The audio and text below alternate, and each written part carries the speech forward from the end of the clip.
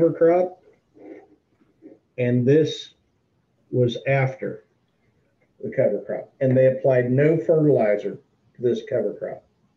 This is all from biological activity. Now, the cover crop contained a lot of legumes, so that explains the jump in nitrogen, but look in the jump in phosphorus. This is, there was no phosphorus added to this field. This is all from biological activity making phosphorus more available. Because if you look at these root hairs, and these little threads here, mycorrhizal fungi, and all these little specks here are bacteria being fed by those mycorrhizal fungi, which are fed by the roots. And those fungi and those bacteria are able to burrow through. This is rock, this is solid rock, and this is mycorrhizal fungi covered in bacteria that are burrowing through that rock and making things available. And then you can also control weeds with cover crops. We see this field, left half of this field has a rye cover crop on it. To the right does not. And you see there's no weeds. There's all kinds of weeds over here, but no weeds over here. How does this rye cover crop control weeds? Well, one thing that it does, the previous crop here was corn. The rye sucked up all the leftover nitrogen and converted it into this mulch. So it's not available to the weeds. There's no nitrogen left in the soil. It's all taken up and put into this mulch. And the soybeans, they're a legume. They make their own nitrogen. So what you've done is you've used the cover crop to shift the balance of power, create conditions where soybeans can thrive, but the weeds can't. And then you say, well, that's fine for soybeans, but that won't work for corn. Well, maybe it can, actually. You see any weeds in this cornfield? I ask people, I say, how would you like to know what kind of herbicide they're using on this? They didn't use any herbicide on this field. This is actually an organic farmer. Here's the only thing he did. He used this roller crimper and a hairy vetch cover crop, crimped that down, and planted right into it. And basically what he did is he made a mulch that's thick enough. Pigweeds, the seeds are so small, they only contain enough energy to grow about 3/4 of an inch before they run out of energy. So by making a mulch that's very thick, pigweeds can't grow through it. Plus all the nitrogen, again, the nitrogen, even though vetch makes nitrogen, all the nitrogen is up in this residue, and it has to rot before it's available. And on the corn, you can just put a little bit of starter fertilizer where the corn can get it, but the weeds can't. And then once that corn canopies, all this residue will rot down and release the nitrogen in it. So you can use cover crops to control weeds. And then insects. This is damage from a pest we have here in Kansas called sugarcane aphid. Right here to the right is a resistant variety. To the left is a susceptible variety. It'll just completely kill crops. But we found that if you put just 1 pound an acre of buckwheat pollen is really high in protein and attracts ladybugs and lacewings, because the ladybug and lacewing larvae can survive completely on buckwheat pollen. And you can raise up a big crop of ladybugs and lacewings, and then later in the summer, when the sugarcane aphid shows up, there's an army of predators hungry for raw meat because they've been on a vegetarian diet for their whole life, and now they want to get some live prey. And we have never, where we put buckwheat into sorghum, We have never had a report of anybody having to spray for sugarcane aphid. And the insecticides takes 2 application of insecticide to control sugarcane aphid, and they're $25 an application at $50 an acre. And that buckwheat is about 75 cents. And of course, you can use cover crops to host spiders and other natural predators. This is just a crab spider eating a lygus bug in an alfalfa crop. And take a look at this. Look at all those spider webs out there. Insect doesn't stand a chance. And then crop diseases. I'm going to show you something real quick. Crop diseases. This is an orange tree. Well, it's supposed to be an orange tree. It's almost a dead orange tree, but look at, this is a picture sent to me from somebody we work with down in Florida. His entire orchard grove, you can see a lot of the oranges have been taken out, just almost dead. And you can see the soil is almost dead. And he was just about ready to go out of business. He was taking orange trees out. He was going to sell the land. And then his kids saw this great big alligator walking across the orchard. And they shot it and butchered it, 12-foot long alligator. And they buried the remainder of the alligator in the orchard. And all of a sudden, all the way around where they buried that alligator, the orange trees got healthy. And it dawned on them, said that the problem, or the solution to this disease is called citrus greening. It's wiping out oranges all over the world. The solution to this is in the soil. They've been trying to inject antibiotics and do all kinds of things to cure this disease. And he found out if you fix the soil, you fix the disease. And you can't afford to go, you can't shoot enough alligators to bury everywhere in the orchard, but you can grow cover crops to add more biological activity to the soil. And so now he's growing cover crops in his orchard, and his yields are actually higher than they were before the citrus greening showed up. And his cost per acre of growing those orchards are 1/3 of what they used to be. Dale, yes. What is the cover crop that they put in there? They grow all kinds of species. The one in the cover here that's mostly radish that you're seeing, but they grow a lot of sun hemp. Okay. They tried cowpeas, but cowpeas, well, you can see the yellow flowers here. That's sun hemp. They tried cowpeas, but the cowpeas climbed up in the trees, made harvest difficult. So they're growing mixtures. So sun hemp and radishes? Yep. He's grown a number of them, but look how healthy these oranges are. And this is from a tree that was nearly dead a few years earlier. All these trees basically came back to life once he got the soil fixed. And now the trees are capable of fighting off the disease.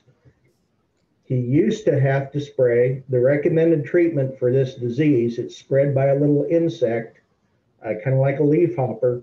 They used to spray insecticide every 2 weeks, trying to control this leafhopper, and their trees were still dying. But once they've, the big dead alligator that they buried in the orchard showed them that the way to cure this disease was by fixing the soil. And so now they're back to normal harvest. And then this is kind of like, this is not his field, but this is what, a good sun hemp cowpea cover crop is doing. This is the same cover crop mixture that I told you about that organic farmer is using to provide the nitrogen. And of course, you can get additional income from grazing. And because this is at its peak in July and August, right when a lot of pastures are drying up and providing no nutrition. So it's a really good way of resting, not only providing more soil health benefits and nitrogen for your crop rotation, it's also providing your pastures a break. Down in Florida. Down in Florida. This is actually this picture. The oranges were in Florida. This picture is from Oklahoma, but this is a similar mix to what he was using in Florida. Just not enough alligators to go around now. You know, people say, well, I don't need that. I've got plenty of grass. Well, if you drive up and down the road, most people don't have plenty of grass. Most pastures appear pretty overgrazed to me, especially in a drought year. But anyhow, I'll wrap up and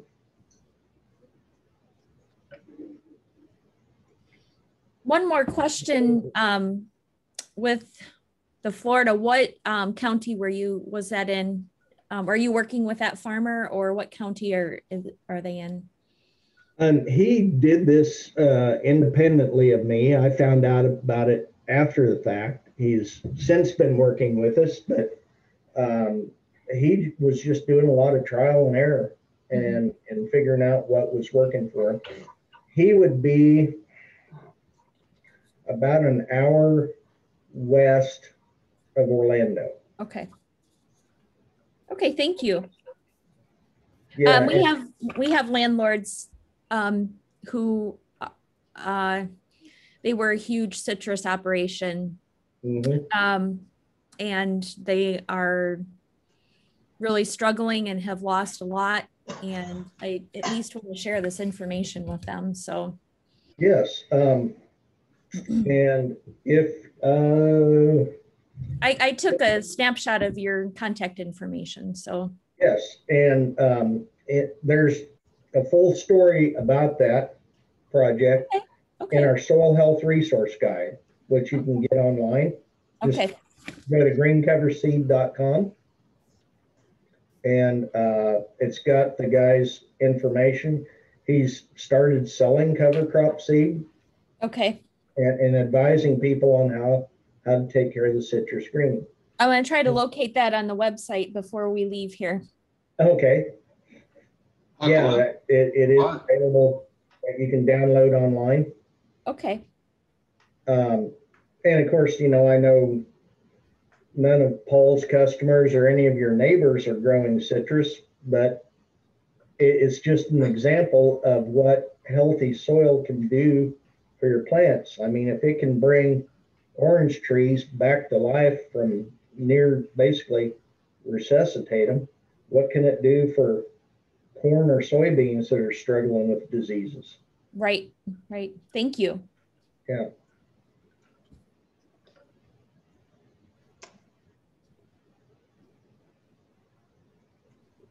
What is the website again? Greencoverseed.com. Okay.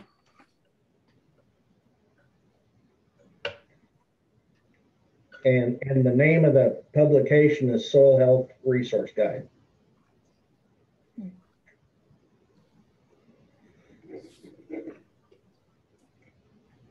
Go. What? I didn't know that. You were growing orange in Florida. No, Caesar. It's just somebody that we know. Ha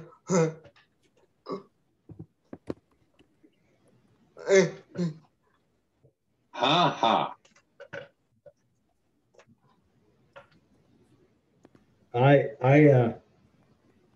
I keep trying to find excuses to go to Florida in the wintertime, so I found this guy. But good for you. Green Cover Seed, GREEN, right? Yes. Okay, thank you. Yep, greencoverseed.com. So. Thank you. And Paul, you want to jump in here and tell us a little bit about what you're all about over there?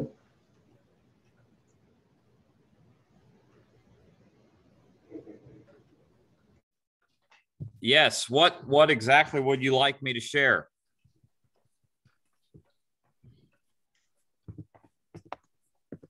Oh, I'm muted myself. Just tell us a little bit about Pence Group and what you do over there, sure. located and everything. Sure. So we're in central Indiana, about an hour northwest of Indianapolis, about 2 hours southeast of Chicago. And we actually got to meet Dale and Keith through starting to purchase some cover crop seed that we were reselling. And now we've become a dealer for them in the Midwest. And anyway, we basically run an ag service business that services growers in two different capacities, mainly. One is doing field drainage and the other is selling seed. So we rep several different brands of corn and soybean and wheat seed. And then we also specialize in cover crops as well. And so anyway, we've really had a blast learning about soil health. We've got some large clients that are taking this organic or organic farming thing with the soil health approach to a really high level, and it's been exciting to be kind of a part of that space. Yeah. Awesome. What town are you in exactly? We're in Lafayette. So Oh my gosh, I was born in Lafayette. I'm a Hoosier. Oh, okay. You're a Boilermaker or a Hoosier? I'm a Hoosier. I moved from Indiana when I was 18 months old. My parents moved me, but I'm technically a Hoosier. We're a Purdue fan. All right. We're Purdue fans. So when you say Hoosier, we relate that to IU. Oh, no. Yeah, no, I'm an Indiana. Well, okay. I get it. You're an Indiana Hoosier. I'm a native. Around here, we say that we're Boilermakers. Boilermakers. I get it. Thanks for telling me about you. It's good to know. I wrote down your name. Yeah. And you're located where again, Natalie? Right across Interstate 80, Ottawa, Illinois. Okay. Yep.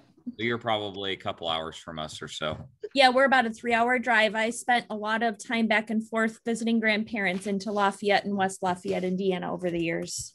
Okay.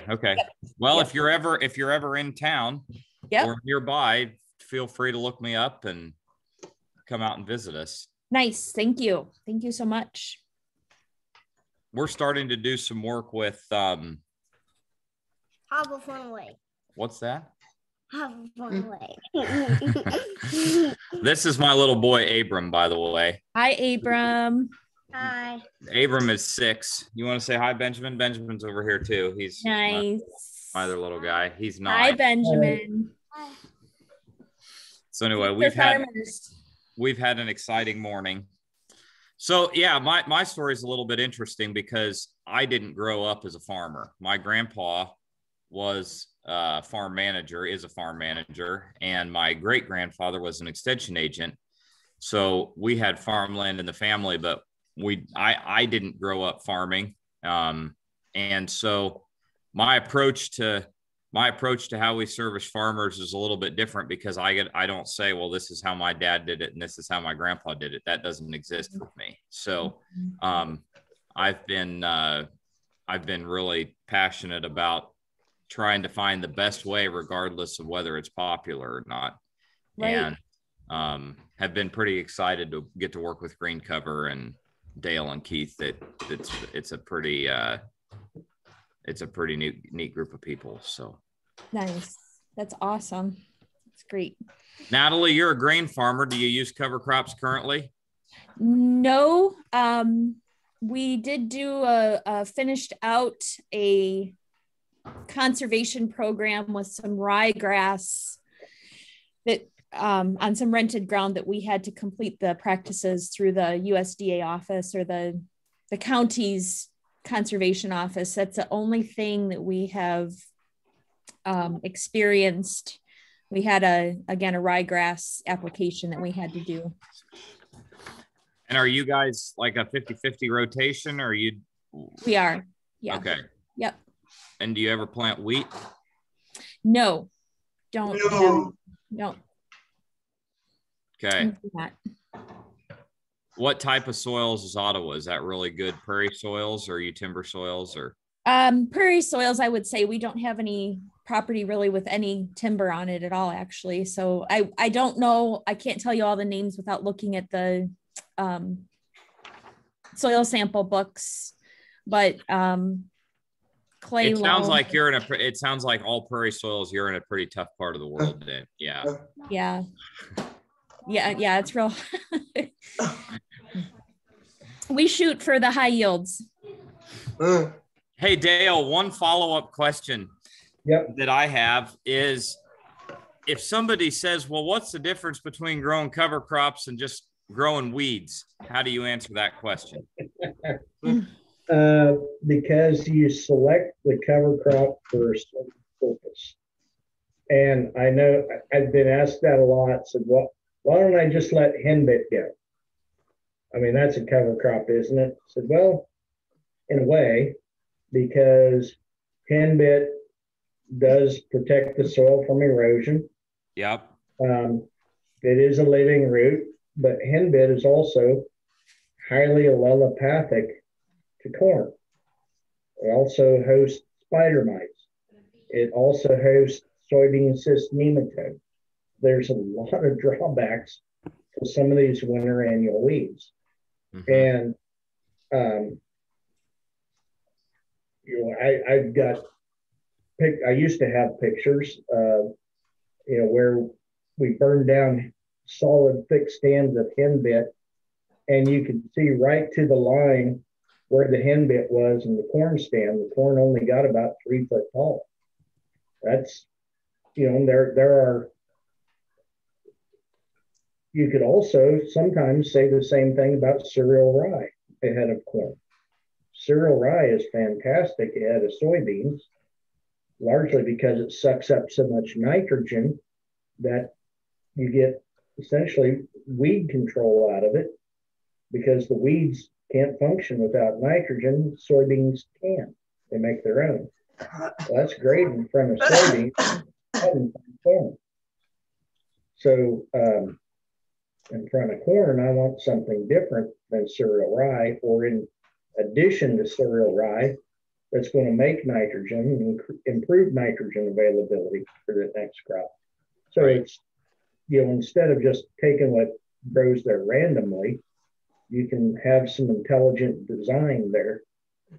It's like if you're wanting to put together a professional basketball team, do you take the first 5 guys off the street that wander by, or do you go and select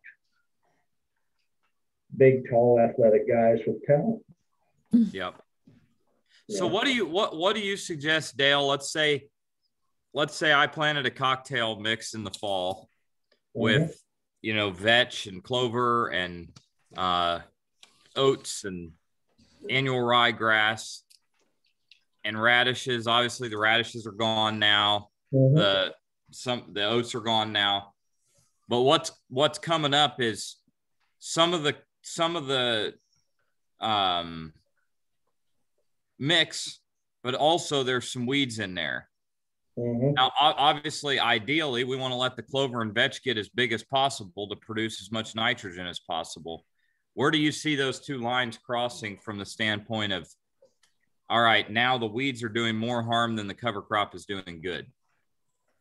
It depends on the weed species. Some of them, like I said, like henbit, can have some allelopathic effects.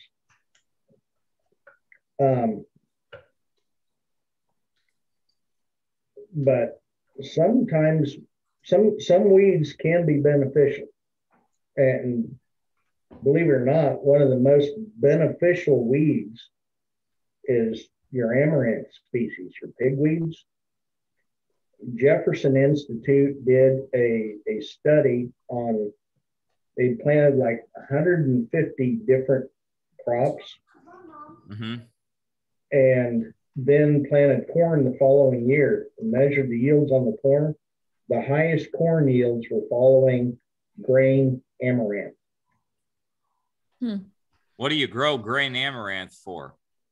It's you can buy it's pigweed seed basically, but high producing pigweed, and pigweed is amaranth seed is extremely high in lysine. I mean, higher than soybeans, and so they are used as health food. A lot Okay. of people like amaranth in health food stores. Just used as a food grain. Extremely nutritious. Is that what you've been munching on this morning? What's that? Is that what you've been munching on this morning? No, there's we do use some of our cover crop popcorn for human consumption though. So we dig into our seed stash and make popcorn about every day. Yep. It's like you're showing us your cover crop, Caesar. That's your wheat and radish.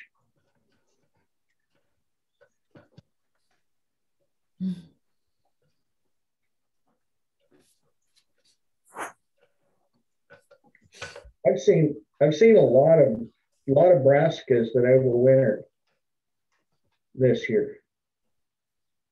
Oh, really? Yeah, and we had about the coldest winter in history this year, and I've seen. But I'm a college student, but I will work with cover crop with Keith and Dale for this summer because it is pretty easy to understand than row crops. I am going to work with Farm Progress for my podcast. I got my meeting with them on. I'm a college student, but I will work with cover crop with Keith and Dale for this summer because it is pretty easy to understand than row crops. I am going to work with Farm Progress for my podcast. I got my meeting with them on Monday morning. Good deal. Awesome. Well, guys, it's been a pleasure spending some time with you. Great to see you again, Dale. Nice to meet you, Natalie. Nice to meet all of you. Dale, I'm going to send you an email because I was trying to find that article. I don't know if you can link me directly to that. I'm going to send you a quick email. I sure can. Thank you so much. Caesar, thank you. Natalie, I expect to see some pictures from Ottawa, Illinois as the first cover crop growing farmers in Ottawa. I'll look you up. Okay. All right. All right. Take care, guys. Have a great morning. Everybody. Bye-bye. Thanks, Caesar. See ya. Bye-bye. Thanks, See ya, Caesar. Thank you. Yeah, it's me.